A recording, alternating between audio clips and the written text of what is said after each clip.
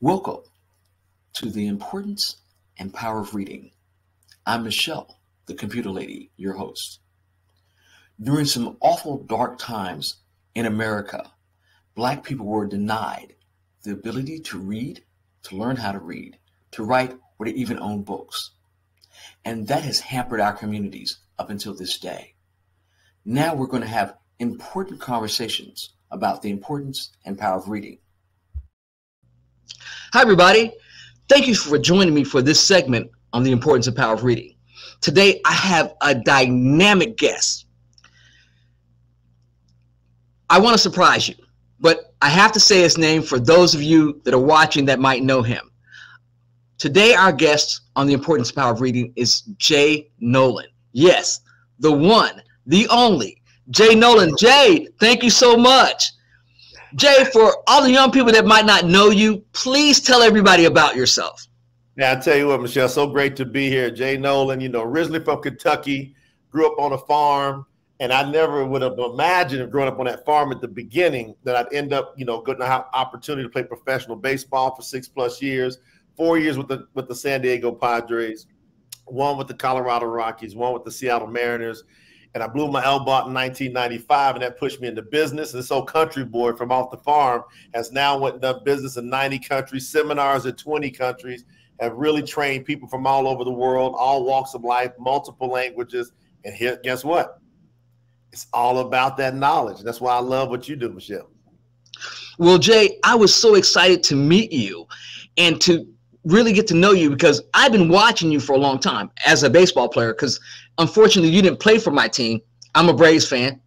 Got to go with my boy Hank Aaron, but you were phenomenal. And so was able to watch you, but I've watched you transform into this whole business magnet. Now, before we get started, can you tell the folks at home some of the things that you do? Right now I've transitioned, like I say, into entrepreneurship. Nobody taught me, and like most people, how to go develop a business. So I had to learn through learning from a mentor. And I cannot impress upon everyone the importance of a mentor. When I injured my elbow and I had to get out to what we call real life, like all the professional athletes, Michelle, are always like, man, it was like one day we want to get out into real life, instead of playing and getting paid to play. And so I was freaking out. And then I met some entrepreneurs who showed me the importance of systems and automations and how to think. So to get my mindset to be able to make great decisions, to think long term, to not just run for the paycheck every single week, but to think about building equity and residual income. And that's what I put all my energy into. So now I'm 27 years later. So half my life, I'm 54 years old at the time of this particular awesome podcast. So half my life has been spent as an entrepreneur, Michelle. And now I'm on an amazing production company, a publishing company, a nutraceutical company, a coffee company. I've got about 6-7 different brands that have branched out and have done over a couple $1 billion in revenue. I just so blown away by it, over my career. So I'm excited to be able to help other people learn that path. That is absolutely amazing. So today, let's get into some of these questions right now, Jay. The first question I have to ask you, because a lot of people, when you play professional ball, a lot of people will think that you're not smart or, you're not educated. But it's to the contrary, because not only as an athlete do you have to have mental acuity, but you have to, as you said, grow your passion from that because you're not going to be able to play sports your whole life. You have to do something else. So did you like reading as a child? I loved reading because reading was learning. Reading was expansion.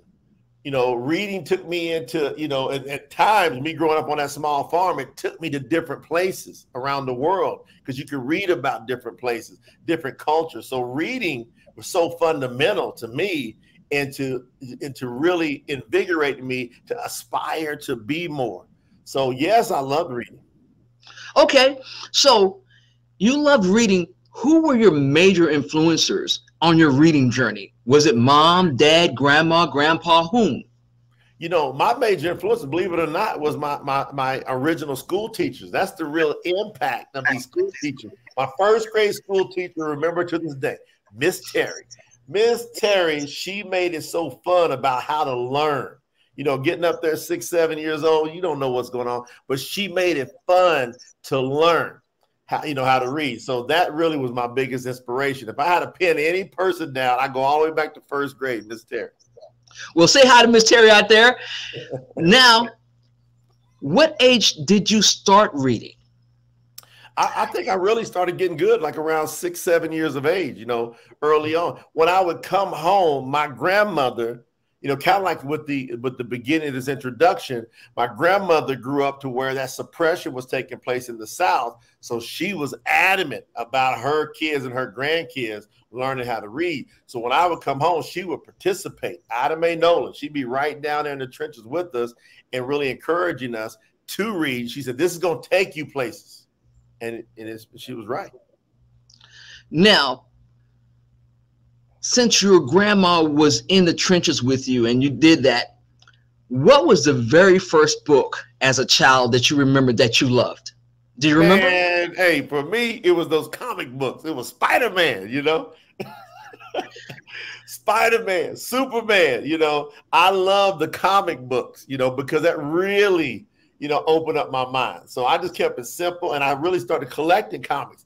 If I would have only kept those comics, you imagine what they'd be worth now. I had some of the best comic books, and who knows where they're at now. But it was the comic books, especially Spider-Man. Well, that's part of how I got started. I don't know if I told you, my dad was in the Navy 27 years, and that's what we would do. That's how he introduced my brothers and I into reading. We would read the comics, and he read the funny papers out of the newspaper every week with me. He would sit me on his lap, and we would read those comics together. And he gave me the love of comics, the Marvel, the DC, the Action Comics, and I still have comics. We'll talk about that. Oh, you got the good stuff. I got the good stuff. Now, what's your favorite book as an adult? And if so, what are a couple of titles that you would recommend for the young men out there that are watching this show? This is a slam dunk. The Science of Getting Rich by Wallace D. Wattles, written in 1910. That is my jam. I love it so much that most people don't know it was public domain up until a certain time. So my publishing company that I own, we went back and we brought that book up to date.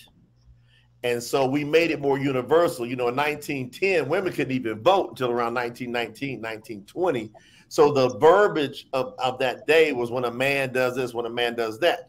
We went in, I actually personally edited the book, and I changed every place where it was when a man does this, and I would say when a person does this, you know. And so I made it inclusive, and then it made it more universal. But the principles of that book are so off the charts. You know, Rhonda Byrne from The Secret, she says that that's the book that changed her life. Now, Michelle, when she was talking in her interview on Conscious TV, I was watching her body language, and she was meaning what she was saying. She said at the time in 2004, she about $2 million in debt. She lost her business. One of her parents just passed away. One of her kids was struggling health-wise, and she was just in an emotional wreck state. She said her adult daughter handed her an old copy of that book. She read it in about 90 minutes. So it only takes you about a couple hours to read that book if you're focused. She said after she read that book, she said it changed her life, and it inspired The Secret, which is now exploded all over the earth. So when I heard that, I went in and started studying it. And then after about 4 chapters, I said, I've got to not only reprint this book, I got to teach this book. So I came out with a course called the Science of Getting Rich Mastery course, and I'm doing it daily. So I've got a group of people that are participating in that course, and we're changing lives, because what that book teaches us, Michelle, is to think the way you want to think, regardless of physical appearance. So when you come up on sickness, when you come up on a lack of money, if you can think the way you want to think, which is positive all the way through it, then you will attract the change that you want. So that's what we're teaching. So I highly recommend that book above all books. That's amazing. Now, as a professional in your life and all the things that you do, how has reading constructed or put you on the path? Let everybody know, especially because I've got you here because there are a lot of young men out there that don't realize the importance of words, the power in them, and the importance of reading and that knowledge base. So tell everybody how reading has shaped your career and your profession. If you can say the right words at the right time with the right tonality, you can get whatever you want out of this life. That's how important words are. And so when you learn to read and you expand your vocabulary, what you're expanding is your influence, is your power, is your negotiation skills. See, life is all about negotiations. You're not going to get what you want. You're going to get what you deserve. And so by reading and expanding the vocabulary and learning how to place words the right way, I do it every day. I'm doing it right now. I'm literally placing words from things that I have read. You know, these words are coming from things that I have learned to say from reading. So now I'm an international speaker on multiple stages, hundreds of thousands of people, and they pay me great money. You know, there's sometimes on a weekend, an individual will pay me $3,500 per person. I got one event that I do, Michelle. $3,500 per person. I limit it to 110 seats, and I always sell it out. You want to know why?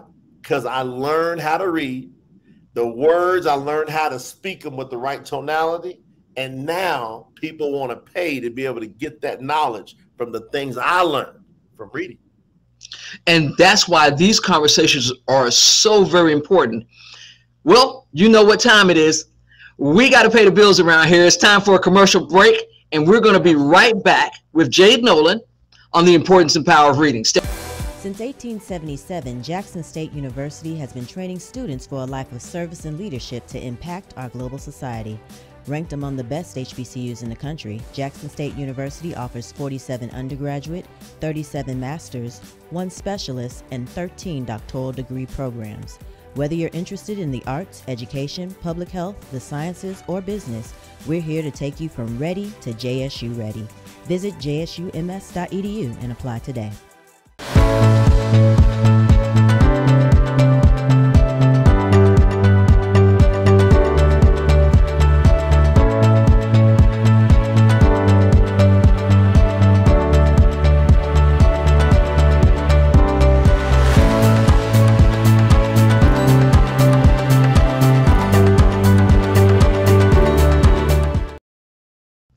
All right, everybody, we have a phenomenal show going on right now. We've got Jay Noland. Jay Noland is a phenom out of this world. Was a pro player for 6 years, busted an arm, but what? He did not let that stop him. And now he's a speaker, selling out stages wherever he goes, and all because reading is a part of that journey. Jay, thank you so much for joining me again. Now, what do you think about the state of literacy among our children, our adolescents, and our young adults? Where do you think we are? I just think it's really lacking because parents are not really having these type of conversations like we're having, and the importance. We're kind of leaving it up to the internet and by chance to see if our kids are going to naturally catch on. I've got a son that just turned 8, and we homeschool him, and we teach him through reading multiple languages. So he's now on his 3rd language. He's fluent in English, he's fluent in Spanish, and now he's learning to become fluent in French. After that, he'll take another language. And so that's why it's important to read. And the key here is it's important for the parents to take a leadership role and not leave it up even to these schools. When you're sending your kids to schools, we know that the educational system is jacked up. There's a book, Michelle, that everybody should read. It's called the deliberate, I'm gonna slow this down, The Deliberate Dumbing Down of America. It talks about the systematic processes that's been put in place by the governmental systems to dumb the people down, to control them. You see, if you dumb down your reading, you give up your control. So that's why I think that we got to make a change. So it's not in a good state, but we're the ones that we impact this to make it better. Well, I absolutely agree with you. And I've been saying that for quite a while, which is one of the reasons I wanted to start really having these conversations so we can engage parents and children to let them know that this journey is going to take you to your success.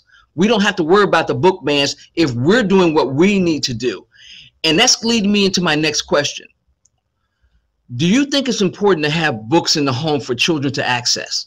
Oh my goodness, absolutely. You know, just leaving them laying around, but then not only leave them laying around, but read them, and then ooh and ah in those books. So my son, a lot of times I'll pick up somebody reading, I go ooh, and he go, Daddy, what? So make it exciting. So have the books accessible, but as parents, as adults, as aunties, uncles, right, grandparents, you know, caretakers. Let's let the kids see that when we're reading something, give some energy to that so it makes it exciting for them. That I really think that's important, Michelle. Oh, I couldn't agree more.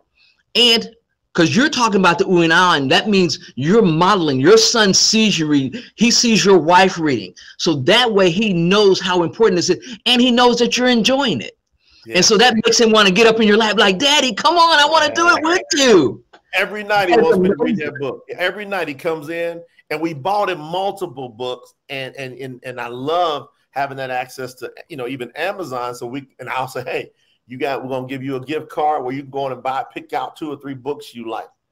Make it exciting for them. That is the key. So now, being a male and having a male child, and you know other men, especially having been in the sports where you know lots of guys have buddies. What I found is that men, because you guys are into sports and into hunting and gathering and you're always busy, it's hard to quiet the male mind. How can we, as parents and caretakers in the village, help our boys be engaged more in reading, to read better and to read more? I think, you know, gamify it. You know, a lot of boys are into sports, right? But what they're into is that challenge. And so make book reading fun by gamifying it, make it challenging.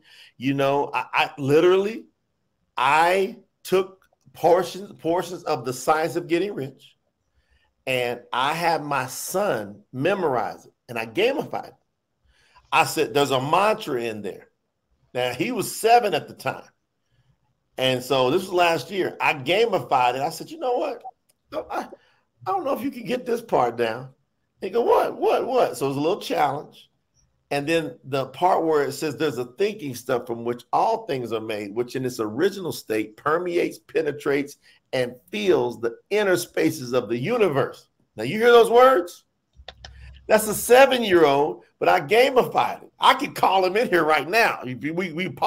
He'll come here and I'll say, give me the first mantra on it. And he'll give it to us because I gamified it. I said, Michelle, when you can say this mantra and you can say it 8 times in a row without missing a word, then I'm going to bonus you $100. Wow. So he's been building up his piggy bank. He's got this one electric car he's wanting to buy, right? And so he said, $100, you know. And I'm thinking it's going to take him about probably 3, 4, 5, 6 months to get this down, right?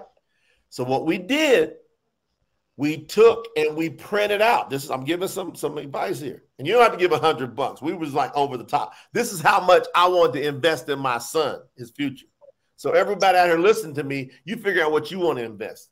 I said, that ain't nothing compared to what this could make him become and how it gives him that discipline. We took and we did prints of that particular page, and we laminated it so it couldn't get crinkled up. And then we handed it to him, and we said, just study it. Michelle, so we have a monitor in his room. So when me and my wife are in our room sleeping, we got a monitor in his room, always able to see what's going on. And in the morning, I'd hear like a little rustling going on, and I look over at the monitor, and I see him grab that lamination, and I see him sitting there. He'd be reading. There's a thinking stuff from which all things, and he was. It took him 2 weeks. He got it down. Get out of here. Weeks. I mean, I'm going to spit some of it off. There's a thinking stuff from which all things are made, which in its original state permeates, penetrates, and fills the inner spaces of the universe. A thought held in this substance produces the thing that is imagined by the thought. So just that part. How many people can just spit that off like that? Those are some very tight words, a little bit of older English. He spits it off just like that. No problem. Wow, that's phenomenal. So parents, Jay has given us this great tool right now. Gamify it. Make it challenging, because we know the male mind, they like to be challenged. They like to solve problems. Jay, that was absolutely an awesome. I almost need to come here while we done. If he hears, he'll come in here. Because I just want him to come over to the side, because people think I'm playing. I'm telling y'all, he's got it now. Oh, trust me. After the break, I want you to bring him in, because I want everybody to see how phenomenal this child is, and how phenomenal what you and your wife have done to make sure that he's ready to go to the next level. His mindset, he knows his reading journey already, and he knows how important it is. I'm blown away. But before we keep doing it, we keep doing it. Oh yeah. But before we go to commercial break, I want you to tell two of your companies how people can get your products right now and some of the things that you're doing. You know, I'm big time in the coffee industry. Can you get Kai for me, please? I'm big time in the coffee industry. And so we just released a brand new coffee. It's called, it's Vibra 360 is the brand. So V Black, V Latte. We're willing to give everyone free samples. So we made up, thousands of these sample packs that if people go over to my Vibra, V is in Vance, IBRA360.com, my Vibra360.com. Go over. You got a week's supply of samples for free. It's just a small little shipping and handling charge. Just a small one, like $5 or something like that. And you get a whole week sample for free. So that's one company that we would love your support. 1 second, son. And then also, we have a mentorship platform. So you're talking about what you're doing now is we're mentoring folks. So if people go over, you see the website there, xpmentor.club. They can get information about our mentorship platform. I put together some of the most powerhouse entrepreneurs in the world that will be able to deliver stuff from A to Z, stuff they're not teaching in school, stuff like you're not getting. You got to get on these shows like Michelle's running to get the good stuff here. Well, we got a mentorship platform. We can get you hooked up, xpmentor.club. That's amazing. All right, everybody, we got to pay the bills. We're going to take a quick commercial break, and we'll be right back with the importance and power of reading. Hi, I'm Michelle, the Computer Lady, author and children's book publisher of the Mommy Readers Collection series of books. Well, we know how important it is for us to read, but we also know how important our public hospitals are. We're here in Atlanta. My public hospital is Grady. They saved my life. And I would like to give back, and I need your help to do so. I've created a new fundraiser called Building Towards Our Future. And what's going to happen is we're going to make sure, you and I together, that Grady keeps on serving the marginalized, the poor, and the indigent in the Atlanta metro area. All right, stay tuned for more announcements. I'm going to be telling you how real soon. Thank you for joining me in this fight to make sure that we can live with Grady.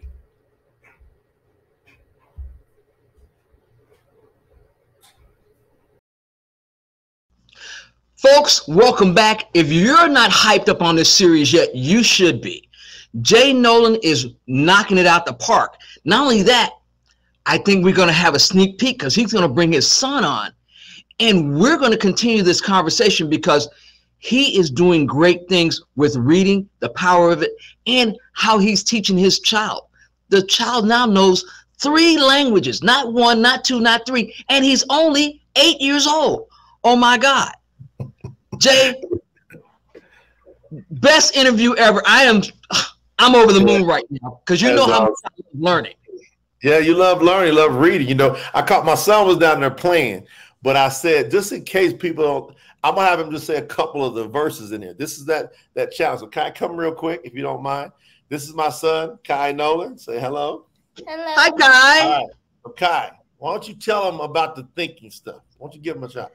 There's a thinking stuff from which all things are made, which in its original state permeates, penetrates, and fills the inner spaces of the universe. A thought in this substance produces the thing that is imagined by the thought. That part right there. Way to go, son. And that's what I'm telling folks. That right there. When we are engaging our kids, when we are engaging and we're sitting there with them, that we're giving them this energy, we're making them great. We're elevating our communities. Jay Noland, that was amazing. I'm on fire right now. I'm on fire. And you got to think about what he was saying. He said, a thought held in this substance produces the thing that is imagined by the thought. So what I taught him, I said, so what's the substance, Kai? What is the thinking stuff, right? The original thinking stuff from which all things are made, right? Somehow or another, whether you think there's a creator, a big bang, or whatever, from which all things are made, that energy is still here, right? I said, now, what is it, son? And he goes, he's sitting there thinking like that. And I said, go like this. And he starts reaching and grabbing. I said, what are you reaching and grabbing? He said, air. I said, can you escape air? He says, no. I said, so what's the thinking stuff? He said, oh, it's the air. I said, so what if we take all the air? I mean, you can't see it, but what if we take all the air out of the room that you or I in right now? We will die. Exactly. That's telling us that the living substance is actually living. And what most people are not understanding is when you think negatively, that air is going to vibrate and grab that and give you more negative. Correct. When you think positive and you hold it, you hear what he said? A thought held in this substance. So whatever you concentrate on, whatever you are focused on, it comes true. So that's a little 7-year-old that just turned 8. He now believes that he has to control his thoughts, because it's going to produce whatever he thinks. Now, where'd that come from, Michelle? From what you do. You teach about reading. See, started with reading, sis. And we have to get there. Now that we've gotten into this, and I got an extra bonus because you brought your son on as like a special guest. What guidance would you give the parents of both boys and girls in how to engage and get their children to read better, especially since you're homeschooling? Yeah, you know, the key here is you got to love them, really love them. Most people just say, well, I love them, but do you love them enough to want them to become the most that they can be? It's impossible in this world to become the most without you learning how to read. Why do you think in the slave days they wouldn't allow the slaves to read? Because obviously reading has power. So we as parents, we're going to empower our children by making sure that it's exciting, it's fun. You see how excited I am about this? Like when I did this with my son, like this, I high-fived him, you know, but where else do they do that? They do it in sports. So exactly. Gamify it. You see what I'm saying? Just do it. My wife, she literally puts sticky notes of different words from either English or Spanish or French. She'll stick them up around the house. And then she'll say, okay, there's 20 words up there. When you do that, you get a special toy when you can say all 20. But spread them out. Make it like a treasure hunt for words. The key here is make them want to read what? Words. And so that's some things I would advise.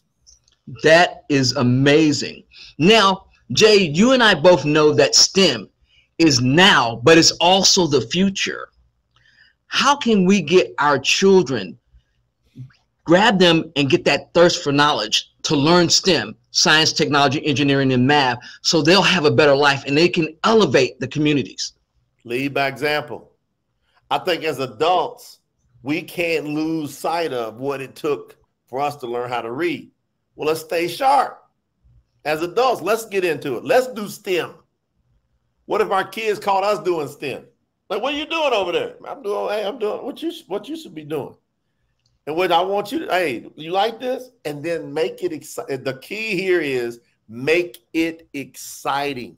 Like, give it some, like when you're picking up a book or you're doing a scientific project that you might order something from Amazon one time and make it be like a kit, but get 2 or 3, then make one just for you and don't show them theirs.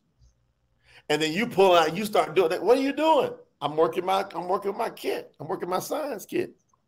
I thought that was for me. No. This is for me. We can get you one later. And they were like, because what? They don't want to miss out. Exactly. That's how we gamify it.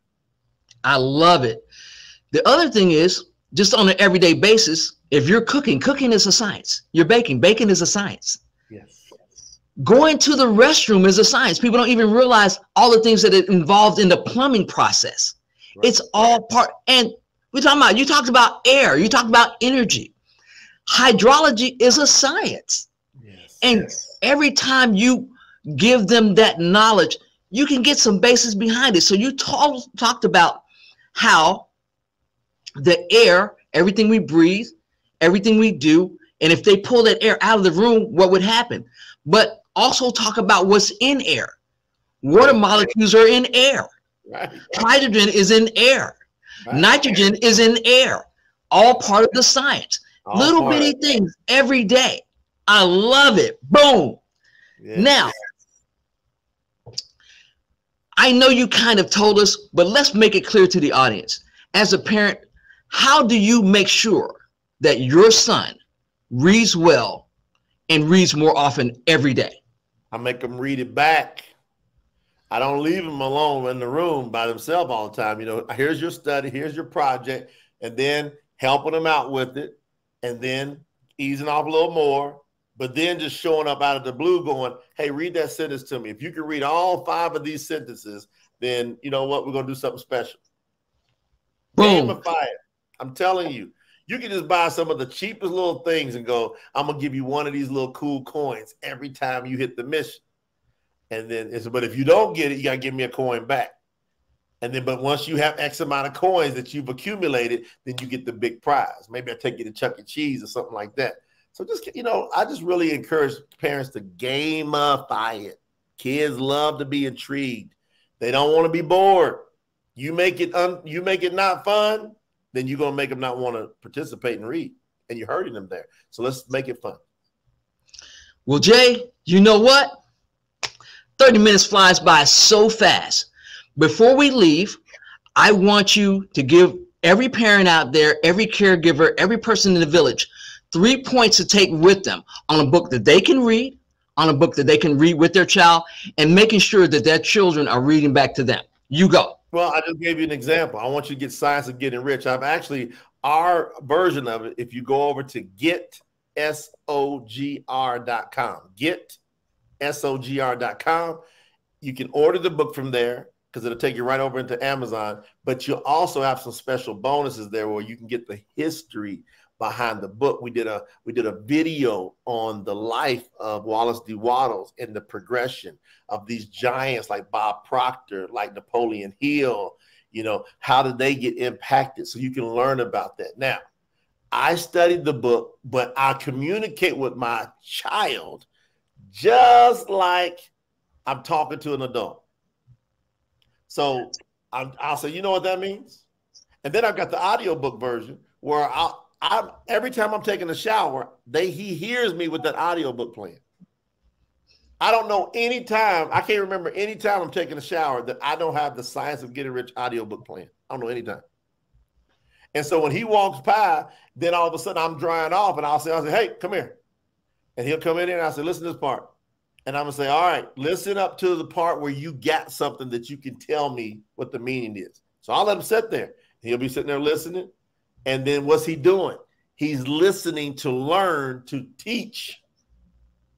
So because I challenge him that way and I don't let him leave until he gives me something back, then he's learning more. So as parents, challenge your children by you leading by example. That is the greatest advice I can give you, and it works. Jay, you have blessed us with this interview. You blessed my soul. Remember, everybody, he's got XP Mentor. And what's your other business, your coffee company? Get over there to myvibra360.com. Support the people that support you. Yeah. Jay has given us so much value. Thank you so much for joining me for this presentation. I really appreciate it, and I'm humbled, and I'm grateful. Thank you so much. Hey, it was glad to be here. Parents, let's go. Now, everybody, we're having these conversations because it's so vital and so important. What I want you to do is take this time, bring your children around and watch this together, and then start to pick out books for you and your child in order for you to enjoy and know the importance and power of reading. We'll see you next week. Are you a company, business, or service that believes in social responsibility? Would you like to make a positive impact? You can. You can sponsor this program and be seen by 2 million viewers on the PIC TV network. Call 770-367-1268 for more information today.